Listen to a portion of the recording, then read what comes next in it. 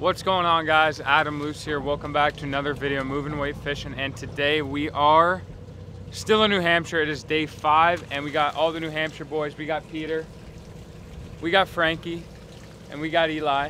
And we are on Frank and Eli's rig today. The Kiska B2, such a sick boat. But we're commercial lobstering. Let's just dive right into the video.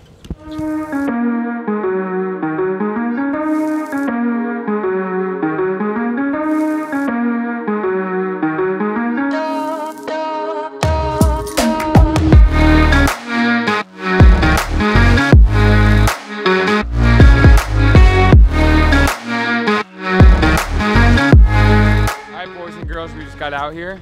The boys are about to haul trap. Catching lobsters.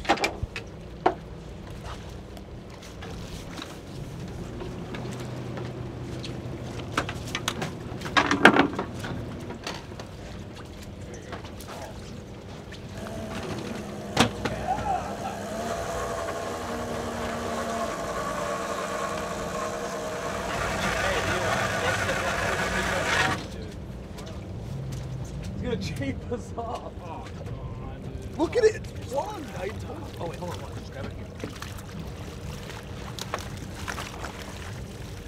Spawn off or what?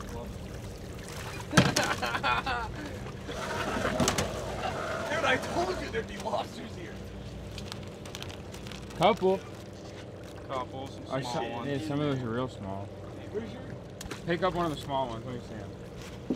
So they call these are Maine Lobster. They call them New Hampshire lobster here because we're New Hampshire. How big do they have to be to keep? I think two and a quarter to keep, right? 3 1/4. 3 1/4. So.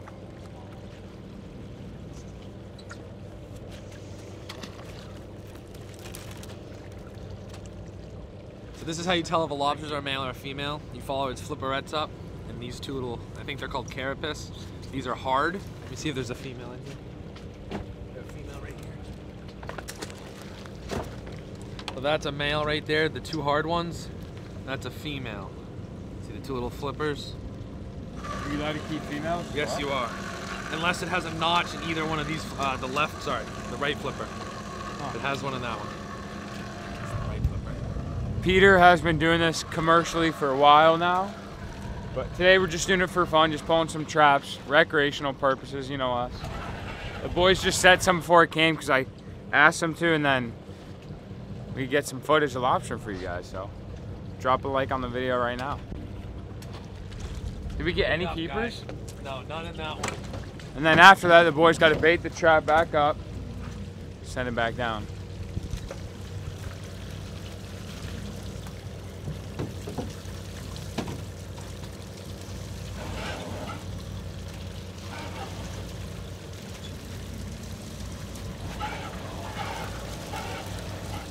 What's that crab? Look at that male. Oh, that's a female. Oh, that's a nice one. See how its fin's messed up though? What is that? Because he's prego? That's a female. See how it's got the wide tail on it and the So you can't keep him? That is not a keeper lobster. It can't have any imperfections in its tail. Is he gonna turn around and give me the 1-2? Let him go. See you, bud.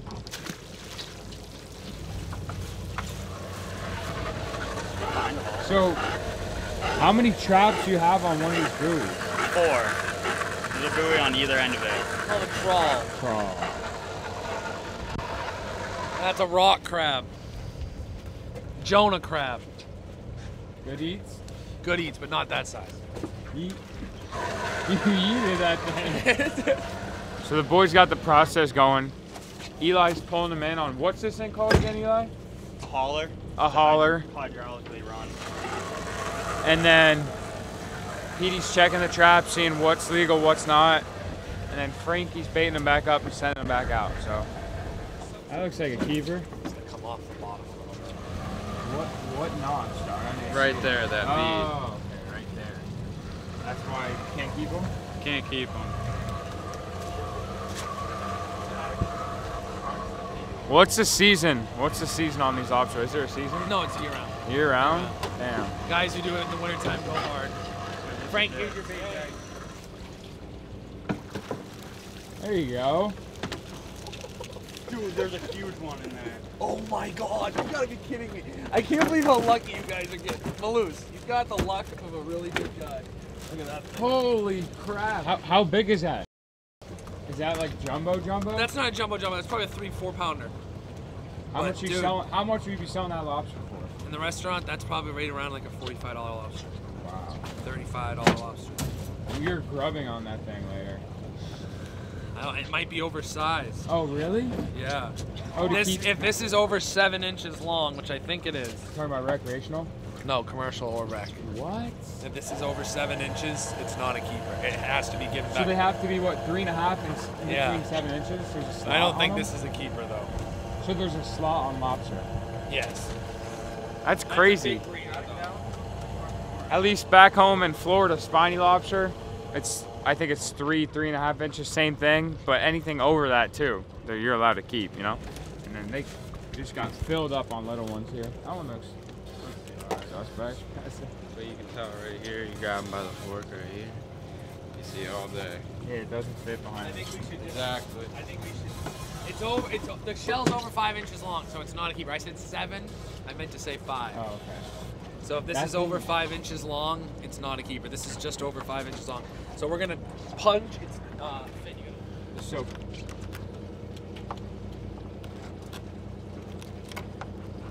what does that do? Now, if another lobsterman catches it, they can't keep it. But it couldn't be kept either way. But even out now, if this lobster goes 20 miles offshore, it can't be kept. Don't just let that giant go, sinking down back deep. Took a couple pictures with him. How deep are we, by the way? How deep you usually setting traps? Anywhere? 60 feet. 60? Wow, that's pretty deep. Right now, the lobsters are pushing off the beach. They come inside the shed. You catch them in the mud and up shallow. The lobsters go up in the rocks to harden up, so then they'll start moving back offshore. They call it the fall crawl. Do they crawl at all, like during like storms and stuff, like spiny lobster do? During storms? Yeah, like when it blows super hard, you get a hurricane, they're all crawling on the beach. It's crazy. People whack It's them. really cool. Is that when those people go out? Yeah, and whack. All right, so they just picked up their 4-trap trawl, and they baited all of them again. Now they got to throw back out. How often they'll tell you check your traps? When did you set these?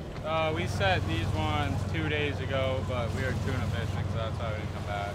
Normally it's every day. Oh, really? Yeah. 24-hour soaks organically. All right, so that's a pretty cool process. Never seen anything like that.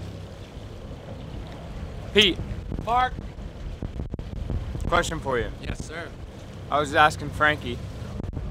You guys did a couple passes on that before you dropped them back off. You said it's important. You got to make sure you're not dropping on someone else's trawls. So you can see from these high flyer buoys. I'll have Eli drive by one here in a minute. Eli, drive by a high flyer or just like a bigger buoy if you can. Eli's gonna drive by a high flyer, but we're always looking out for the bigger buoys. So these bigger boats are fishing 10 traps between two buoys. You don't want to set over top of people. You want to watch out for the buoys. Everybody wants to set from north to south, up and down the whole coastline.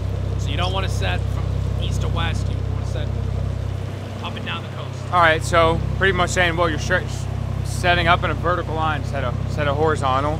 And that's yours? No, but that's what a bigger buoy looks like with 10 traps. 10 trawl or 10 buoys. 10 10 traps. What do you call a 10 trap trawl? Yep. So it's a huge thing up here is lobstering, commercial lobstering, and then also just recreational. They have so many lobsters up here, and everybody knows the controversy between Maine lobster and Florida lobster. Which one's better? I don't know. It's both lobster. I've had it both ways. It's both really good. It depends on the person, really. That's all I can say. For me, I'm gonna say spiny lobster just because Florida lobster, because from Florida, and I can't disown Florida like that. But like I said, it's a huge thing up here.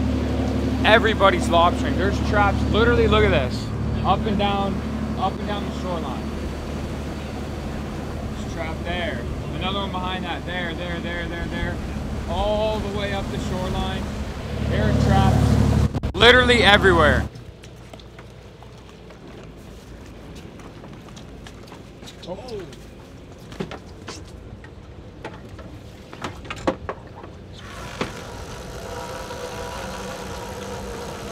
They're pulling the traps up from 60 feet right now, and they're super heavy, so This hauler comes in clutch. If you don't have one, you'd break your back. Is it hung again? Looks like keeper. So are the color of their claws different when they're males or not? No, just the tail. Whoa! That's keeper. See, no, once again, no V's. No, I hold right here. Grab him like this. Crosses his claws. Gosh, like, Can you see that? Does he keep? Yeah, he's. What do you put him in an arm bar? Yeah. Buddy, Not a keeper. no. Borderline ass. Pete. Pete, that's so borderline. Can you see? That's a keeper all day. Is he? Yeah, all day. I'd fight that one in court. I'd fight that one in court. What are you doing? Ready? Grab the band, open it up. Huh.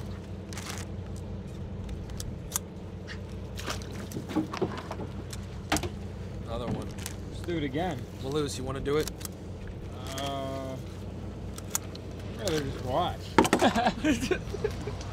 Where's your bait net? I'm enjoying just watching. Where's your little bait net? This one's So they're, like I said, they're filling up the traps again with some of the. They have frozen pogies and fillet the carcass. Haddock carcasses from yesterday's video. If you guys haven't seen that, I'll have it popping up right here. Go ahead and check that out. A lot of different stuff here in New Hampshire. And I was mistaken earlier when I said we're just doing it for fun. The boys are doing it commercially and they're gonna sell these lobsters. So this is their first time doing it, but they didn't set too many trawls. You said only 4, right? 3? 3 trawls. It's not a lot of traps at all.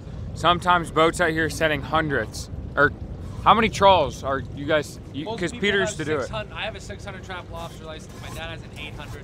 Most people have 600s, 1200s. Holy smokes, that's crazy. So Frankie and Eli are selling these lobster to Peter's dad, who owns a restaurant in Rye, New Hampshire called Petey's. Really, really good. We went and ate there the first day, and we're gonna eat there again today. We're gonna eat some lobster, but yeah, it's kind of cool how it goes in full circle.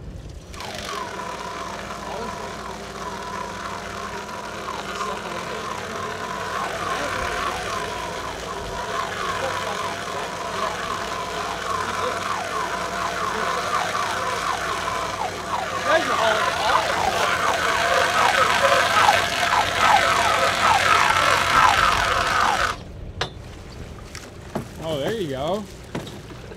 Laid up on him. I can't believe that. All right, the boys invited me out here. They're going to work. All I'm doing is just filming them. If you guys like the video so far, like I said, drop a like on it.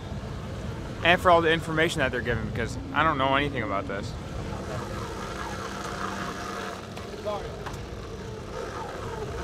Use code Adam20 for Just to buy lobster. What's the most lobster you've seen in a trap? At least keepers. I have some photos on my phone. Probably the most I've ever seen in one trap is probably like, doesn't sound like a lot, but probably like 10 or 12, 13. Yeah, which is a lot. Yeah, that's a lot of keepers out of one trap. That looks like a keeper. But it's not like that all the time. I've only seen that maybe 2 times in my life. But What's the average trap you're pulling on keepers? probably you're hoping for like 1 or 2, you know. Especially when you have trawls like this, you want to get it like a pound of trap's good. Yeah. You're getting a lot of shorts always. Yeah, usually. Well, sometimes these traps have a little bit of a smaller vent in them. This is the vent right here. It's right here. Oh yeah, explain to me how the trap works. So they'll come in here, eat the bait. Some other lobsters will like scare them and spook them and fall down in here. Those smaller lobsters, the little babies and stuff, will come right out these vents. This one here, this one here. This is a crab vent on the top. By law, you're supposed to have 2 vents and a crab vent. So why are the little ones still in there? What? Why are the little ones still in there? Those are too big to get out. Yeah, they're just a little too big. They're Oh, okay. borderlines. You can get a little bit bigger of a vent, and so when you haul them, it's just It's just keepers, picks. Yeah. but then it's risky. Yeah. Some risky biz. couple.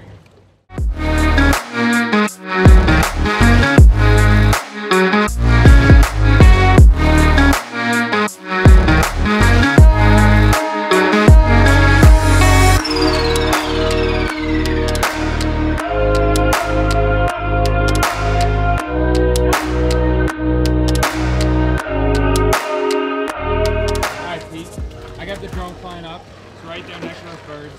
Kind of scary right now, so Pete, hurry up. We got an egger, but it's not notched. The gauge has this little V on the end of it for V-notching a lobster. You come here, push it down, lift up, V-notch. That one was a little rowdy on it, but perfect. Now no one can keep that lobster. All right, this is the last trap, just a single.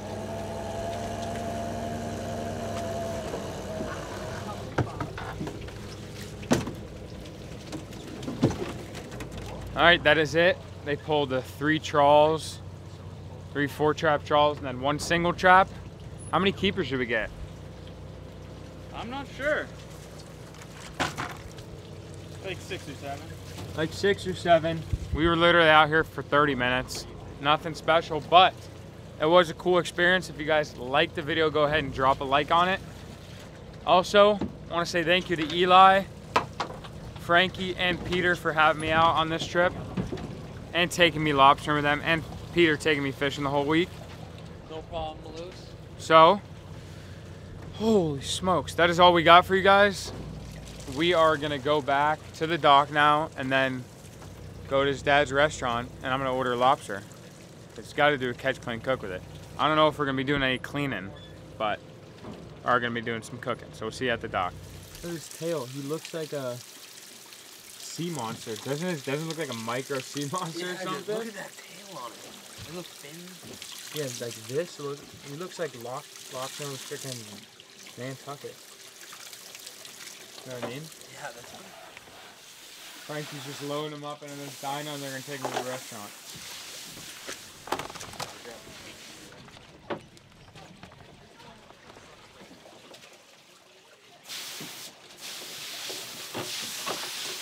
There's a nice one. Beauties. We just got to the restaurant after lobstering, and Frank and Eli sold the fish to Peter's dad's restaurant. We were sitting out back right now. We're just hanging out. The restaurant's over there. They had like 5.5, 6 pounds of lobster. It's like $5 to $7 a pound right now. So not a whole lot of money for that trip, but they just took me out because I want to see the experience and share it with you guys. So Peter's getting a meat call. Huge thank you to Frank and Eli for taking me out today. They have a charter business as well, Ledge Runner. What is it? Plug it. Ledge Runner Charters. I have a link down below to that. And then also Peter took me out the whole week. Been super nice. Hospitality with his whole family has been awesome. Let me stay at his house. Took me out every day. So big thank you to Peter for that. I appreciate it, dude. He also has a charter business. You guys have heard me plug it multiple times. Link down below to that too. HarvesterFishingCharters.com. Book a charter with any of these guys. They all kill it out here and they're all young and they're hungry. These boys want to work.